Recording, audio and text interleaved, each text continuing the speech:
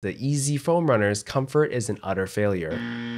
I do appreciate the ugly design as it really pushes what we know as normal. However, after attempting to wear these on my trip to Las Vegas, I realized how bad the comfort design truly was. To prevent the foam runners from falling off your feet, it was designed with a friction-based system to hold down your foot. Here are the 4 points of lockdown. Here, here, here, and here. The issue here is friction. I previously wore these with socks and in short distances it caused me no issues.